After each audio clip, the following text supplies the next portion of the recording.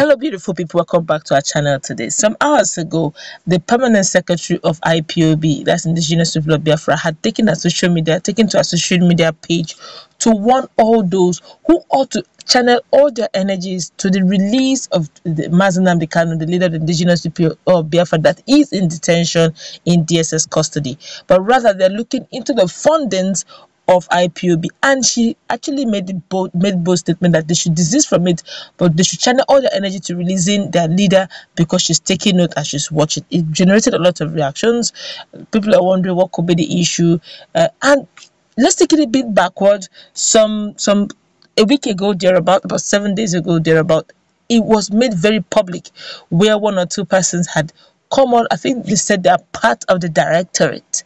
They didn't mention who. Actually, they said that they realized that ever since Nnamdi Kanu was in detention, and that somebody somewhere wrote a petition against the banks they are using to get fundings for their support, financial fundings for their support. So hence the bank was the account was suspended. So hence their need to open another account. That Nnamdi Kanu gave the instruction to do so. If you check our video, you see the video way down there, where we actually started asking questions like, how did Nnamdi give that instruction? Nnamdi Kanu is in detention. As when he was in detention, even DSS didn't give him access. They didn't allow even their lawyers access to him as at then. So where did they get the information and all that? That was actually properly dealt with there. But they said they got the classified information, giving them the go-ahead to open that account. Fast forward right now, the secretary gave a quick headlight on what possibly may be going on. As we speak now, there's a bit of confusion. Account has been given. Some said we shouldn't, some said they should, some said it is fraudulent. A lot, they're going to get all the feedbacks. And of course, Nnamdi Kanu's brother has reacted, the secretary has reacted, Simeon Ekpa has reacted. It's just the only person that's yet to comment now is Okoroafor, and a whole lot of the Biafran followers are waiting for the response of Okoroafor, because over the years, it has always been Okoroafor that is the media and publicity secretary to this effect. They're going to get all this into one because people are asking questions. What is the line of auction?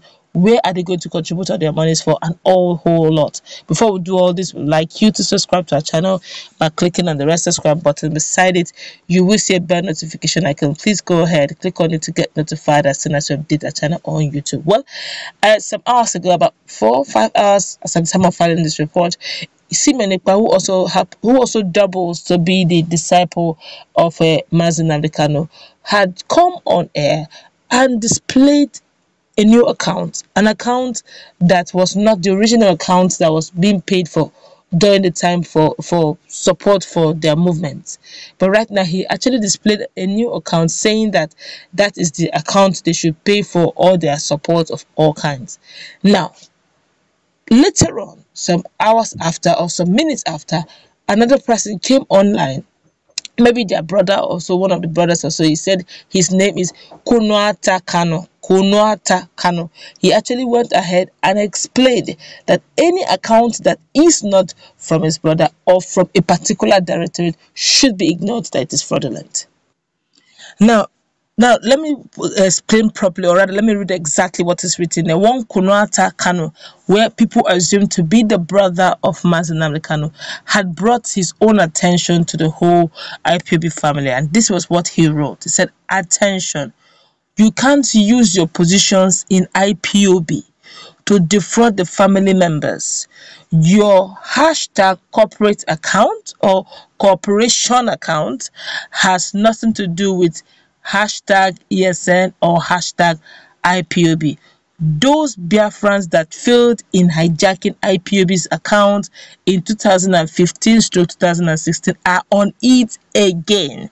Very soon, I will make their names public and their country of residence."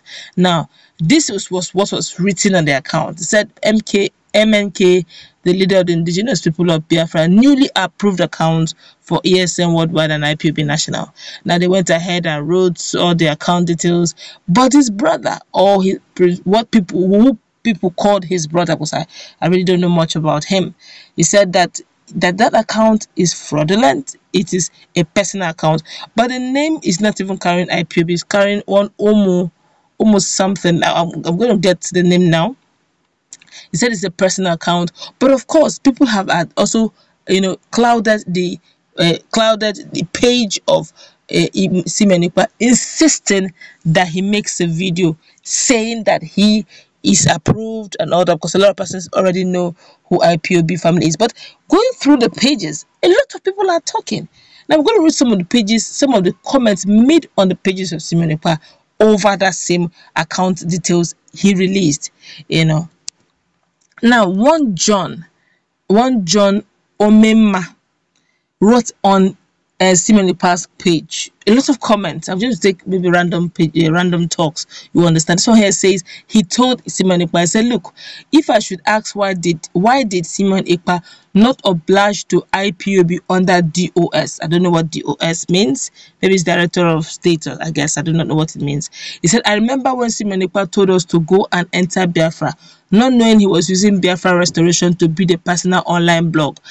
Please, Mr. Simeon Ekpa, let's not derail our struggle for personal wealth. God and posterity will judge all of us. Free Nnamdi Kanu, Biafra, our last bus stop. A lot of persons have come for that young man's head, saying that how dare he call Simeon Ekpa, that he has been there, he has been very consistent, and he has been speaking for Biafra, that he shouldn't have called him out and calling him such names. This one here also said on his page, I'm getting all these comments all from the page where it was written that account people should start paying into it, while some other person has said don't pay into that account, it is fraudulent, it is actually those who want to hijack the account for monetary reasons, so they can derail or defraud the organization. Now this one here also said all real Biafran account must reach Mrs. Nnanya Anya, and she has every details concerning any account. No one should come here to confuse us. I'm sensing that Mazi Simeon Ekpa is not following the instructions. Even I have not heard him speaking on our main radio Biafra station. Though he's working well, we need to be one in this struggle with one decision. Let him work with others. And in this struggle, work has been splitted. All due process and protocols should be followed. Not at all costs someone will come online on social media talking where to pay money and where not. Let him follow others. People are talking. Honestly, they are really talking. This one here say, please inform our people the difference between the two accounts, because most people don't check the number before spreading the news. I guess obviously there are actually two accounts in this case. This one here is saying, this ESN account details for the donation. Simeon Ekpa, you and the DOS should address the issue in your broadcast. Then post the video, image, and writing for people to know which of the accounts on the previous post is the genuine account for it. A lot of people are talking. People are wondering, is the account being hijacked? Some persons are saying it is fake, that is a personal corporate account. Some people say it is original. Simeon Ekpa himself posted some of the pictures saying that's where the account should be paid for. Some persons came immediately and shouted it is fraud, don't pay into it. While hours before, the Perm secretary has warned that people are looking for the money and they're no more putting their energies on how to release Nnamdi Kanu from detention. The whole thing is getting all out. Like we always say, synergy, one voice helps everybody in one stage. But if a situation, this one is talking from here and that one's talking from here, it makes it a bit, people begin to wonder, who are we listening to? Okay, so but when it comes to the issue of funding, personal opinion, I feel that the issue of funding should come from those who have always been talking about the funding. It shouldn't be somebody coming newly to start talking about the funding. Personal opinion though, but that's where we're going to wrap it up. What's the take?